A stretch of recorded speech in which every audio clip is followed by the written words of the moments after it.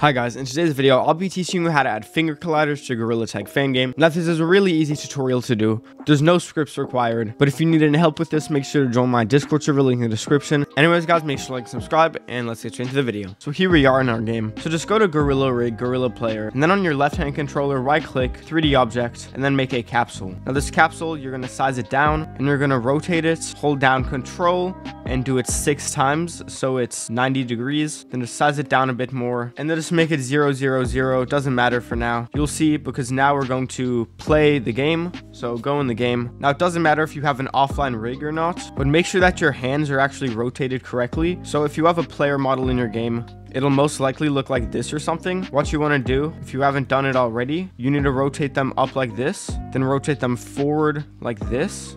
Then do the same thing with the other hand. This is just in case you haven't done it already. So you're going to do it with your offline rig if you have one. And then also go into resources, Photon VR, and player. And then you're going to do it to your actual player model too. So just move it up like this and move it like this. This has nothing to do with the actual finger colliders. Well, it kind of does, because if they're rotated the wrong way, then they won't be on the actual finger. So make sure it's rotated perfectly the right way, just like that, facing forward. Okay, now we can go into the game and playtest. Now we need to move the left hand out a bit. Don't make it too far, but just make it like this or something, and then go to the capsule and then just resize it and move it to however you want it to be. So me personally, I'm just going to put it there and then put it like there. I'm gonna size it up a little bit, and then this is good. So once you have it where you want it to be, where it says transform here, click the 3 dots, copy component, then go out and make sure you're on the capsule, then 3 dots, paste component values. Then what you're gonna do, where it says capsule collider, turn on is trigger.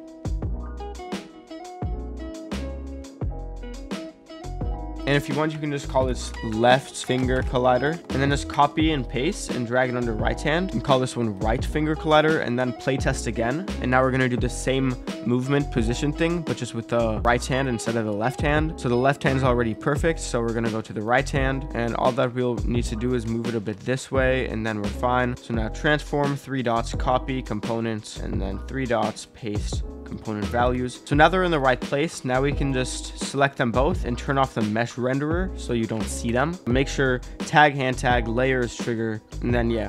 And now if we click play, we can move up our Gorilla Player, we can rotate our hand down, and as you can see, when we click the finger, it clicks it. But yeah, thank you all so much for watching. Once again, join my Discord server, link in the description, if you need any help with this tutorial or any of my other tutorials, or if you just want to be part of my awesome community. Please consider becoming a channel member, because it's only $2 a month and you get so many awesome perks, including getting to see my videos early, and including getting a shout out at the end of every single video that I make, just like all of the wonderful people on the screen right now. Anyways guys, make sure to like and subscribe. Thank you all so much for watching, and yeah guys, that's it for me today. Peace.